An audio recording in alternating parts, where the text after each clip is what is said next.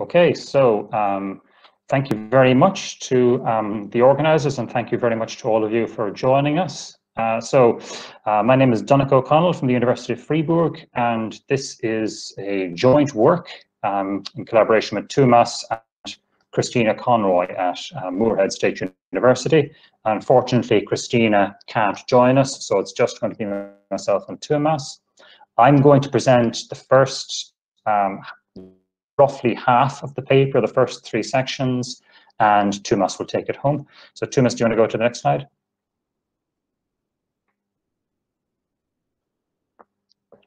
Okay, so just a very general point before we start concerning the scope of this paper.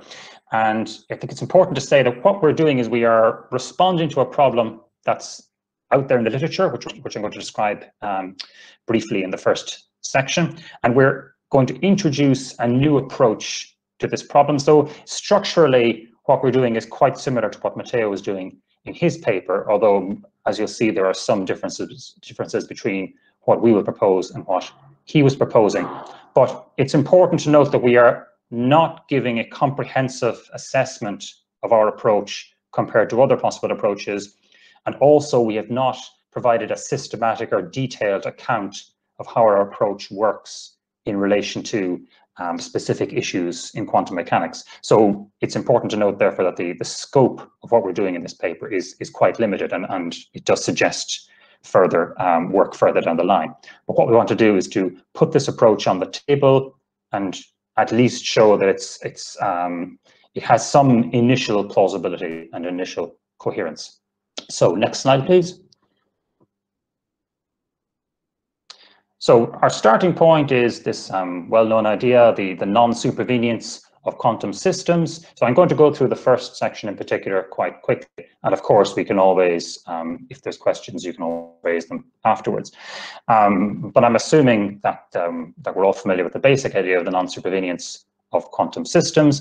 And this has prompted a number of different ways of accounting for the metaphysics of this fact.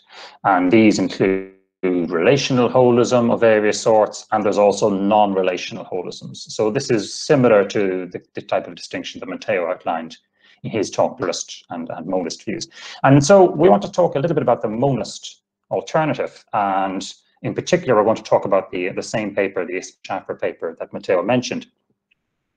So the thought here is that if we have the idea of entangled particles, and I appreciate that maybe the word particles is a bit loaded, but we're just going to use that terminology for the purposes of presentation at least. So if we have a system with entangled particles, and our toy example will be 2 electrons in the singlet state with opposite directions of spin. And one of the points that Ismail and Schäfer really stress is the idea that entangled particles are modally connected, which of course is another way of saying that if one of them is measured as having spin up, then necessarily the other will have spin down. And this is to say that the 2 electrons, X and Y, cannot be freely recombined with respect to their spin properties. These properties cannot vary independently of each other. So that's what we mean by modal connection here. Okay, next slide. And Ismail and Schaffer propose that, generally speaking, we ought to look for explanations for modal connections. And the explanation they propose is what they call an inference to a common ground. So the thought here is that the reason why these electrons are modally connected is because each of them is grounded in a further distinct entity, which is in fact the entire entangled system. Now, grounding here, we're not going to talk a great deal about it in this paper, but the basic idea is that it's a worldly relation.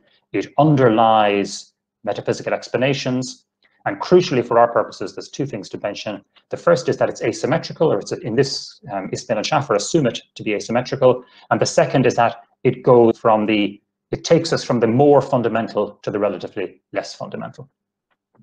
So this is the basic idea that they propose. They observe this modal connection and they propose a specific explanation. Okay, next slide. So the important point here is that according to this version of monism, the entangled system is ontologically and explanatorily prior to its parts. Now, we're going to accept for the purposes of this paper that it's generally speaking, it's a good idea to try to explain modal connections. And we're not saying that the explanation they propose can't work or is wrong, but what we want to do is to explore an alternative way of explaining. And the thought here is that the modal connection is ultimately sourced in the essences of the entangled particles rather than in the entire system taken to be prior to the particles. Okay, next slide. So we're tapping in here to a well-known trend in metaphysics in the last 25 years or so of explaining metaphysical necessity by appealing to the essences of certain entities. And in particular, we're going to appeal to the general essence. And by essence here, I should add, we have in mind a non-modal conception of essence, which is closely tied to the idea of a real definition of saying what a certain entity is, metaphysically speaking, or what it is for that entity to exist. So the thought, when we speak of general essence here, we mean something like what it is for something to be an electron, as opposed to being a particle of some other kind, or as opposed to being a non-particle altogether. So, and of course, this notion of general essence can be distinguished from the question of what is essential to any one electron as opposed to any other electrons. So this is our idea. We're going to say that the modal connections need to be explained. We're going to explain them by appeal to the essences of the particles. Now, before we get to our proposal, we want to briefly consider another proposal, which we call the straightforward proposal. And this is laid out in the slide. X and Y are modally connected with respect to a property F. And this is explained by it is collectively essential to X and Y together that if one of them has a certain status with regard to property F, the other must have a different status with regard to property F. That's the straightforward proposal. Okay, next slide. So this proposal, at least it chimes with some of the things that that Matteo and Claudia Colosi talk about in their paper. And so they put forward a conception of the relation between entangled particles, which I think they term it mutual essential dependence. So the idea is we have X and Y. X is essentially such that EX entails EY, and Y is essentially such that EY entails EX. So the notion of EX and EY here is meant to incorporate not just the existence of X and Y, but also they're having certain properties. You might say it's a kind of a thick notion of X and Y. So X is existing and being a certain way. It is essentially it essentially requires Y to exist and be a certain way, and vice versa. And the straightforward proposal then is that we explain the modal connection by appealing to this mutual essential dependence. So that's the straightforward proposal in a nutshell. And you can see that it's a very straightforward application of the general approach of trying to explain metaphysical modality by appeal to essences. Okay, now a worry with this proposal is the following. The modal connection between X and Y is rigid. That is to say, X, if it's modally connected with Y, it is modally connected with that specific electron, let's say, if we're talking about electrons, and no other. I say and no other, of course, I'm assuming here the Choi example of two electrons. Of course, it could be, in theory, it could be modally connected to a number of electrons. But in each case, it's connected to those specific electrons and not any other. So that's why we have a rigid modal connection here rather than some sort of generic modal connection. And the other thing to know is that this rigid modal connection only holds once these electrons are entangled with each other. Okay, next slide.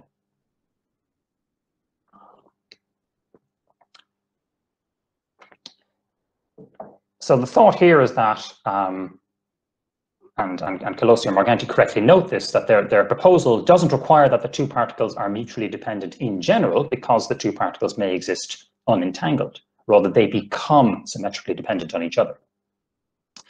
But this then raises a peculiar thought that mutual essential dependence, in this case, is a conditional essential connection. It's an essential connection which only holds given a certain condition.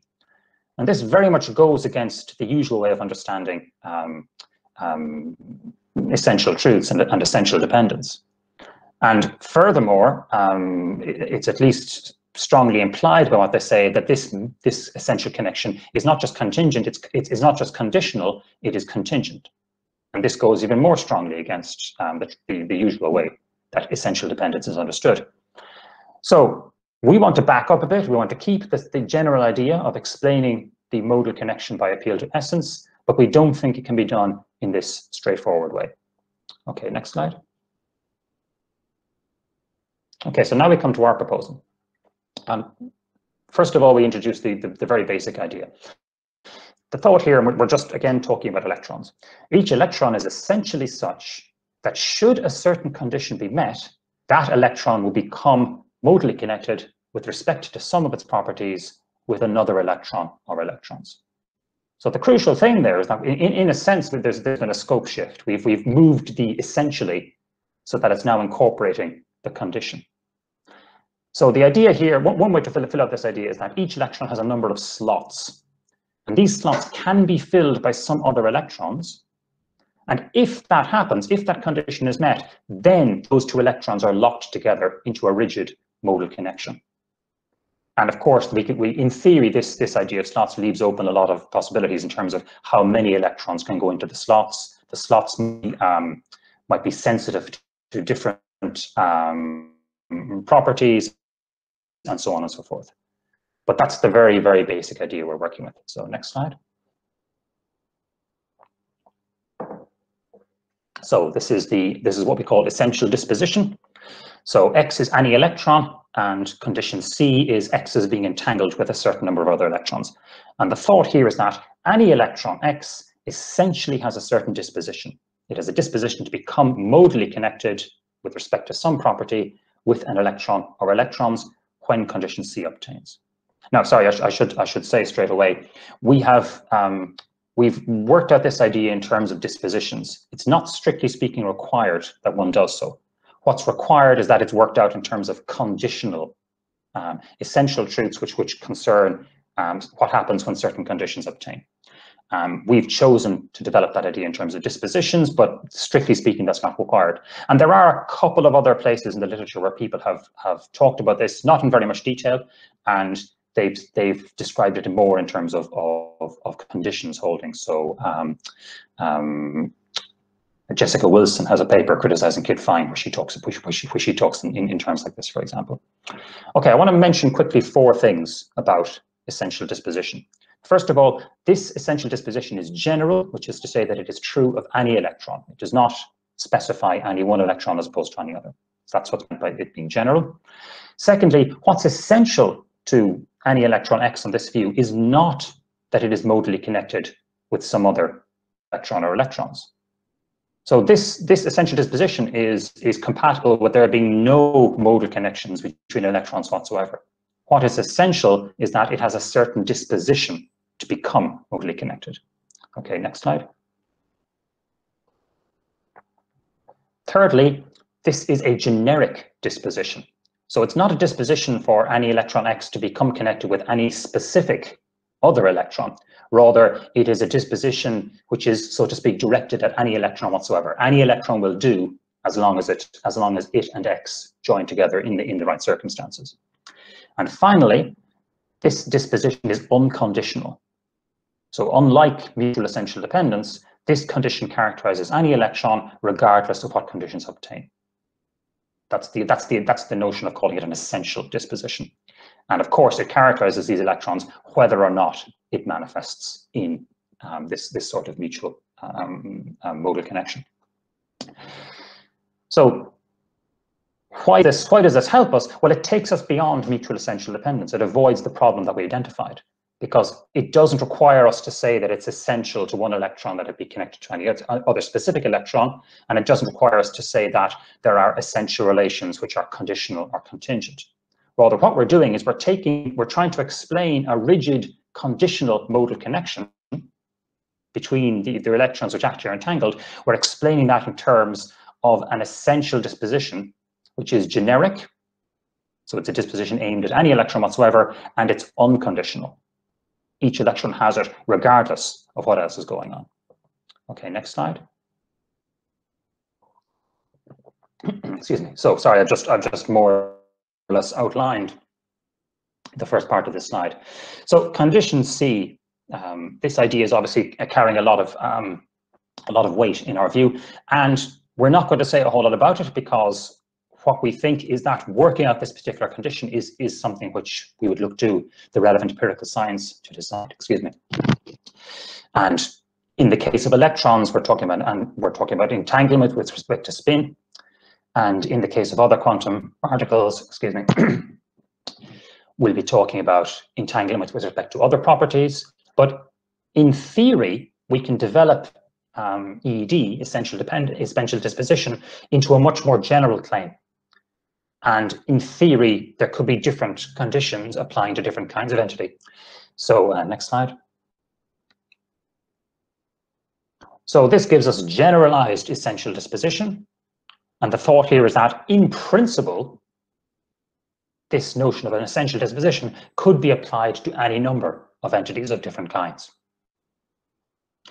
And of course, each of them will have a different kind of condition C, which is relevant to their becoming modally connected. And I mentioned at the bottom of the slide, quark confinement. That's another example, and but I'm not going to talk about it now because we can talk about it during the questions if necessary. Okay, next slide. So Matteo talked about coherentism in his talk, and another phrase that gets used quite a lot in discussions of the metaphysics of quantum mechanics is holism. And our talk, the title of our talk mentions holism. We think that our position is holistic in a specific sense. And I don't know, I haven't discussed this with Tuomas, but I personally wouldn't object if someone was to say that our position was a sort of coherentism as well, although maybe an unusual sort. So, okay, but we're using the language of holism in this talk. So it's important to distinguish two kinds of holism. One of them is a very familiar kind. We're going to call it existential holism. And the thought here is that this is a condition on the existence of entities of a certain kind. So you might say each individual entity of kind K can only exist in a network of other entities, maybe of that kind, or maybe of other kinds. So I think that seems to be a quite familiar way in which you can think about holism. What we're proposing is something that you might call essential holism, which is a condition on what it is to be a member of a certain kind. So the thought here is that what it is to be, for example, an electron, the general essence includes other entities. So if one wants to state in a long sentence or a proposition what it is for an entity to count as an electron, one would mention these other entities and these other conditions. So the essence of K's will include this condition C and the other entities, the L's, with which the entities of this kind are disposed to become modally connected. And an interesting point to note here is that just thinking in terms of general essential dispositions, the kind of holism we have in mind does not require that the entities included in the essence of a K actually exist. And this, I think, is a familiar point from disposition. So it's familiar that you can, to take the toy example of solubility. It seems that to say what it is for the property of solubility to be instantiated, to give its real definition, one would mention liquids, for example, or maybe perhaps liquids of a certain kind, of a specific sort of solubility. But it seems possible for an entity to instantiate that property in a universe without liquids. So there's an essential, I don't want to use the word relation here, but liquids feature in the essence of the property solubility, but it does not require that liquids must actually be present in the universe where the property of solubility is instantiated. Now, of course, that's just a toy example, and applying that example to actual properties in quantum mechanics will be a lot more complicated. But that's the basic idea that we're driving at when we're distinguishing existential holism from essential holism. Next slide. And our position can be thought of as holistic in the essential case. Each electron, for example, is by its nature apt to, or indeed inclined to, enter into specific combinations with other entities. So one might say that these entities are holistically inclined. The second part of the slide is rather more speculative. It's noting that in principle, the kind of general essential disposition we've outlined, in principle, it could range very widely. It could apply to any category of entities, might have some dispositions of this kind, and in theory, they could be inclined to enter into modal connections with any other entities of any other kind. Now, of course, that's just a claim in principle, and what we would need to do is to work out, is to coordinate that with actual scientific research, because of course, it might turn out that certain combinations are just not going to be possible. So maybe it's just not possible for, let's say, an electron to become modally connected with, you know, an entity of a radically different sort. But what we're saying is that our position leaves open that possibility. Next slide. Okay, and that's it from me. So thank you very much. I'm now going to hand you over to Tuomas to take it home. Thank you. You can hear me okay? Yeah. Okay, I'll be fairly brief. So now Donnchadh has outlined the basic account, and the rest of the talk is pretty much just comparing our account to this competing account of Ismails and Schaffer's that we started out with. So it's an alternative explanation, alternative holistic explanation, if you like, but is it better? Well, we think that there are some aspects in which it is better, or at least equally good, if not better. And the most important of these is that I think our approach is more neutral or more flexible than Ismail and Schaffer's. So Mate also talked about this a little bit, but our approach does leave open the possibility of metaphysical foundationalism, or the idea that some particles are metaphysically fundamental. So they wouldn't be dependent on anything else. Now, this contrasts with Ismail and Schaffer, who of course think that there is one fundamental thing, but it's just the cosmos as a whole, this type of priority monism. Now, we think that this is an advantage because we take it that the jury is still out there on which interpretation of quantum mechanics is the correct one. So we are interested in outlining ontological options for a number of these approaches. One of them, of course, is Bohmian mechanics, which would presumably be a type of pluralist ontology, where there are some fundamental particles, fundamental entities. So a type of metaphysical foundationalism would hold there. And I've got a quote there from Goldstein, Shelley Goldstein, on the Bohmian mechanics. So that's one advantage.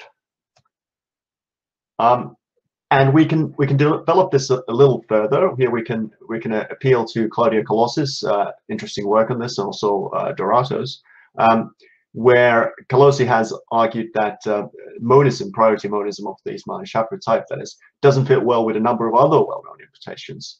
So, for instance, modal interpretations in addition to Bohmian mechanics, or it doesn't fit very comfortably with Rovelli's relational QM either, as Donnchadh has pointed out. So the Ismail and Schaffer approach is not very flexible at all. While it would be a bit quick to conclude that our position is the best metaphysical kind of QM under any of these interpretations, it is certainly undeniable that it is a little bit more neutral, and it is better compatible with at least some of these options, such as there being a pluralist multiple account of fundamental entities. Okay, so if entangled particles are among the fundamental entities, then our position would be a more plausible metaphysical model, we argue, for these interpretations. Okay. Now, another point which we think compares our account favorably to Ismail and Schaffer's is that we can be neutral about individuality. Now, this is something that Mate also talked about, so I can be fairly brief here. Basically, there are at least 3 fairly well-known accounts of individuality or non-individuality in quantum mechanics for entangled particles.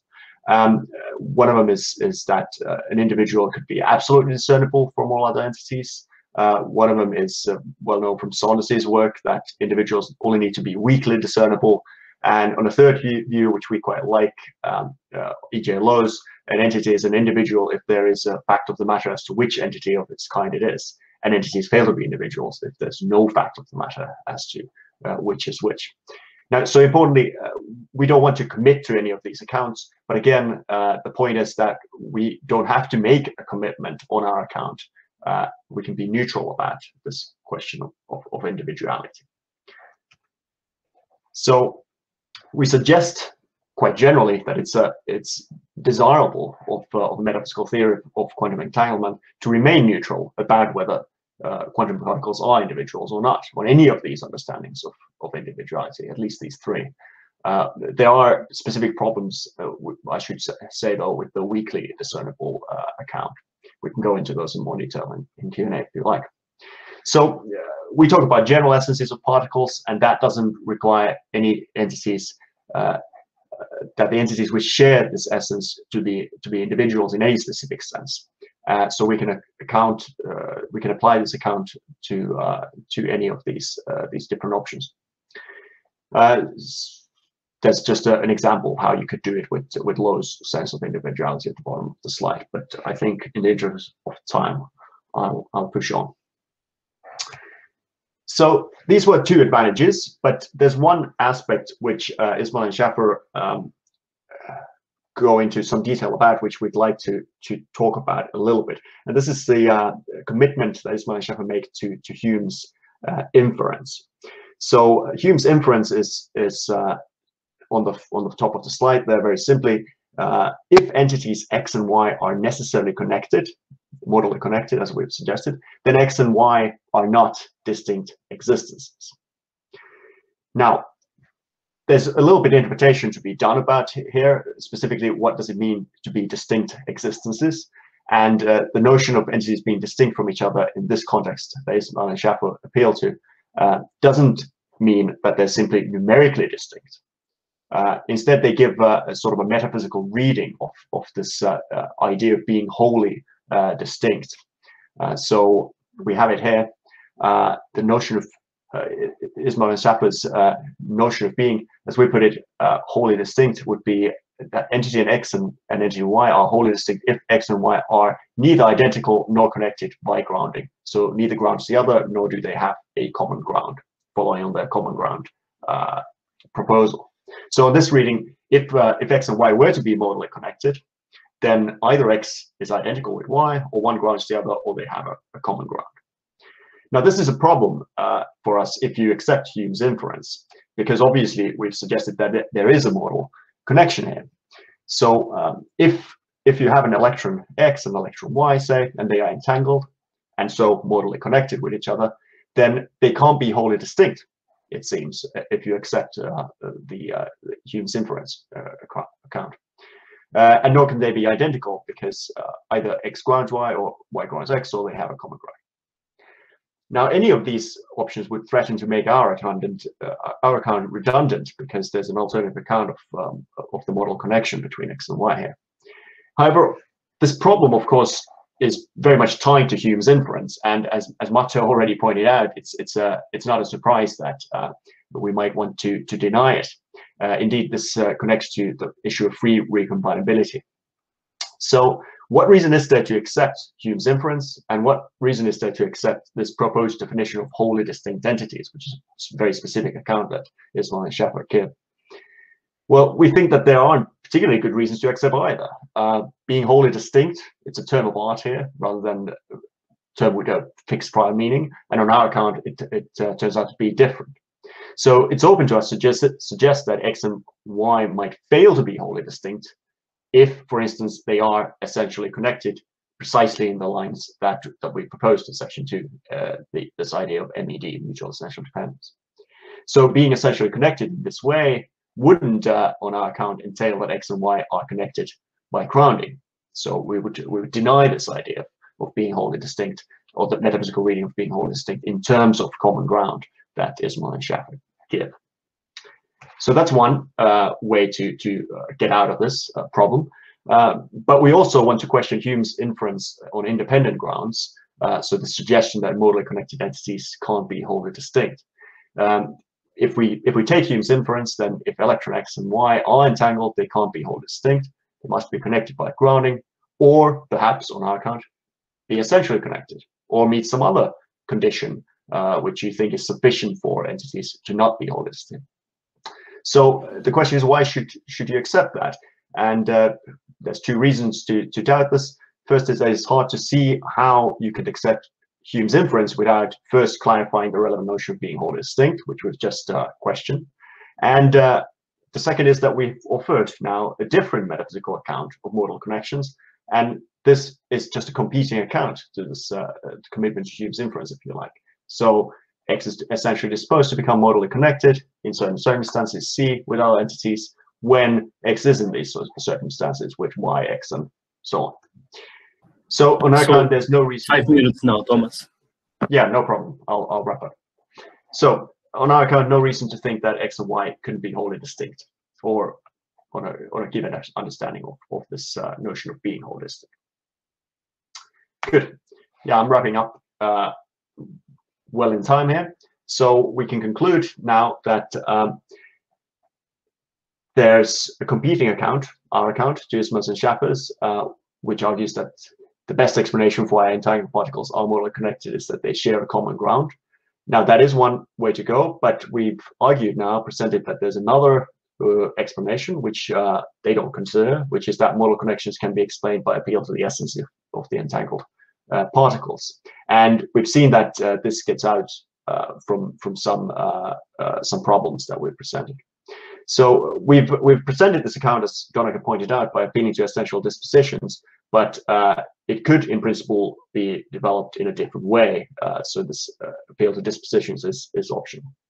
And it seems that our account, because of its relative neutrality, does compare favorably with, or at least does as well as this common ground account on a number of criteria, among others that we can apply it more liberally to different interpretations of quantum mechanics. And that's it. Here are a few references. We have a full draft of the paper, by the way, so if someone is interested, we can share that draft, I think, as well. Thanks very much. Thank you, guys. We have plenty of time for discussion now.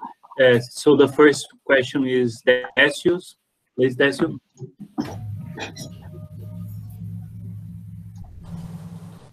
Well, thank you. Very nice talk. Very interesting. I would like to thank you both for the very kind presentation. I would like to make some comments just in a specific point.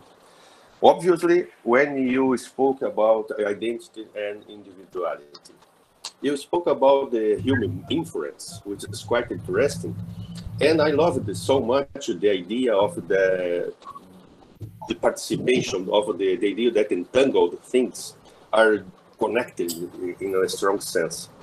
But as I try to emphasize in my talk, I think it's necessary to specify the mathematical structure or the mathematical formalism you are using to give account to your feelings.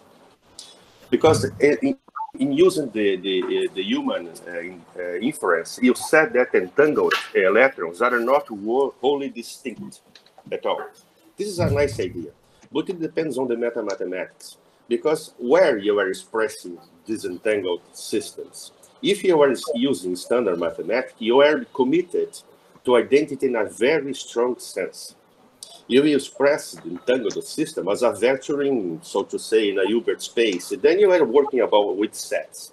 Then the electrons are wholly distinct because they are necessarily classical entities. Then if you can express, if you wish to express that things like electrons can be entangled without being wholly distinct, you need another mathematics, not classical one. And you mentioned also Müller and Saunders' papers, very well-known paper, where they say that quantum particles need just to be weakly discerned. Again, this is a mistake there in their paper, because they explicitly use Zermelo-Franco with textual choice set theory. Then the particles, whatever they are, it's independent of what they are particles in the Bohmian sense or excitations and so on, they become, strictly speaking, discernible things in a strong sense because they become sets in the representations. Saunders didn't like it so much, this idea, because there is a flaw in that paper, but he immediately accepted that immediately because he understood the idea. I would like to know about what do you think about this kind of reservation with to the mathematics you are using, because you don't mention anything about. Thank you both for the kind presentation. Very nice presentation. Thank you. Thanks very much for these remarks. I'll let Donnchadh in if he wants to, but I can say one thing to begin with. I mean, firstly, I think we are very much sympathetic to what you're saying. We haven't developed the details of the account, but you're quite right that they would have to. This notion of being wholly distinct would have to be specified. And if what you're saying is right, then there's probably a lot of work to be done there. Now, I mean, I'm very much sympathetic to what you say about Saunders as well. In particular, I mean, this is I discussed this with Stephen French when I gave a version of this talk early on in Leeds, and he made a very similar remark about this. Now, I'm sympathetic to what my colleague James says about this in a nice paper on 2015. I think I've got the reference in our paper here. Are they individuals in physics, and if so, so what? And he makes the very, very valid point, I think, that this distinction between absolute and weakly discernible may not be a good way to think about individuality in physics at all. Now, that does leave open what is the good way to think about individuality, but I will leave you, who are much better equipped to answer that question, to address this issue. But thanks very much. So thank you. Now, thank you so much, Tuomas. Tahko. No, I don't. You are muted. Otávio, your phone is muted. Yeah, well, thank you both, Donnchadh and Tuomas, for the great talk. I really, really like the project. So I like to press on the issue of dispositionalism, right? I know that you highlighted that you're framing it in terms of dispositions, but that's just for convenience. What matters are the conditions that they need to be satisfied. But still, you have on the background the essentialism, which does quite a bit of work. Then the worry is the following. Do you think it's a legitimate question to ask? Okay, electrons behave the way they do because given certain conditions, they are bound to entering those relations. And that's because that's the kind of object or the kind of thing that they are. And then someone said, all right, and why? Right? Why is that supposed to answer the question that we started from? We were trying to figure out why those modal relations are there. Isn't it a sort of a more transparent response to just be clear, say, look, we need some modality in the background. And of course, we cannot explain everything. Certain things have to be assumed to hold. Since the modalities are ultimately needed in any case, why not just start from there and say, look, there are those modal relations that these objects enter. Now, if you want to say, well, they enter in those modal relations because that's the kind of objects they are, that's fine. But it's not clear to me that that offers any additional explanation to just assuming, look, there are those modal facts, and that's what we have. So I'd like just to take your and get your take on this. Thanks very much, Otávio. Donnchadh, do you want to start on this, or shall I?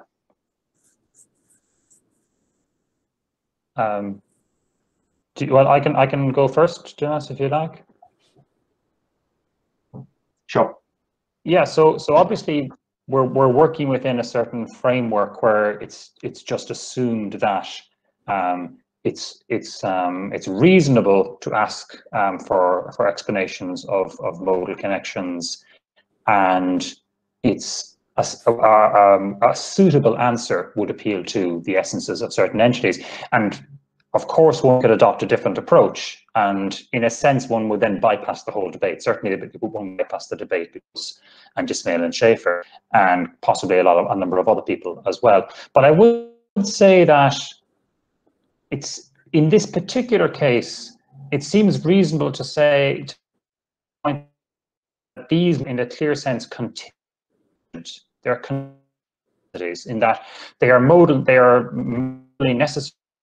But that only kicks in when certain conditions are instantiated. So it seems more reasonable, I think, in that case, to request an explanation.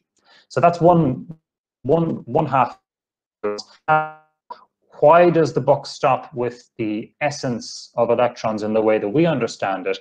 And the thought here would be that, in a sense, if you understand if I say what it is to be an electron is blah blah blah, and one understands what I've said, then part of understanding that is to understand that one cannot ask intelligibly for a further explanation of that. I mean, one can ask questions. One can ask questions about why ions exist, or you know, why they maybe manifest in some ways given certain conditions, and maybe one might want to talk about you know, one might want to bring versus laws of nature.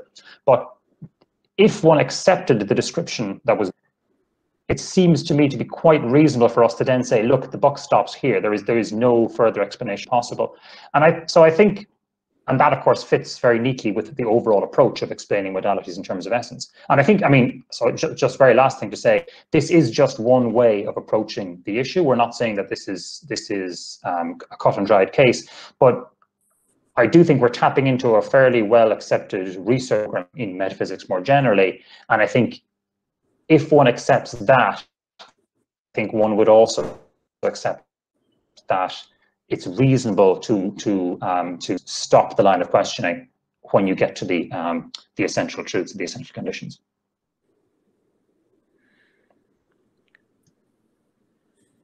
Thanks, Donnchadh. Oh, thank you. Yeah. Now we got an answer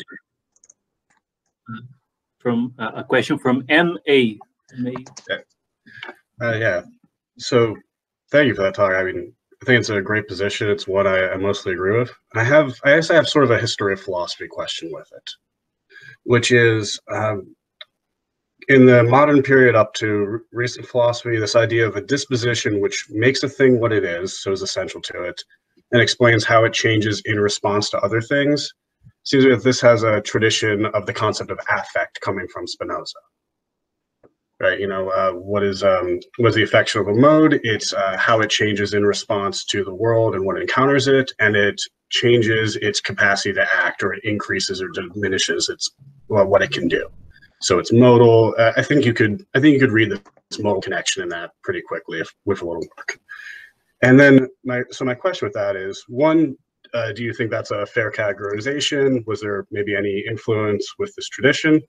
And two, it seems to me that when people take up the notion of affect, it's usually alongside a rejection of a categorical account of essence and more of an embrace of a notion of individual essence, like coming from Avicenna.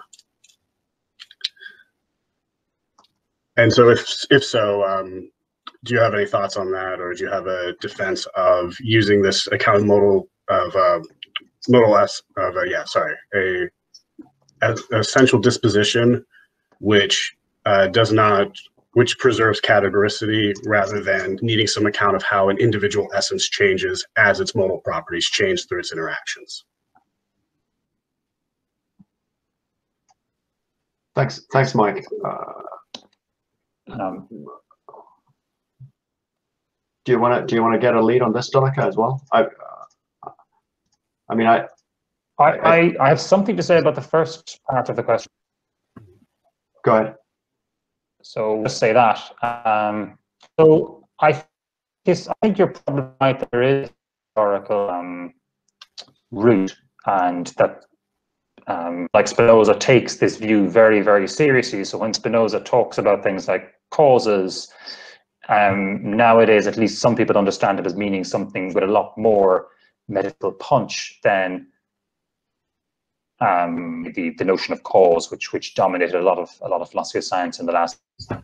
So then the thought is that a dispositional essentialist approach to causation would have a lot more in common with that idea of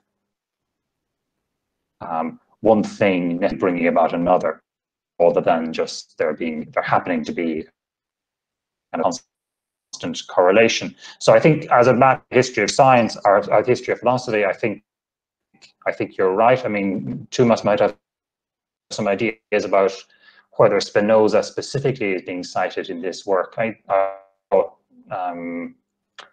This kind of dispositional essentialism might fall under, very, very broadly speaking, in neo-Aristotelian.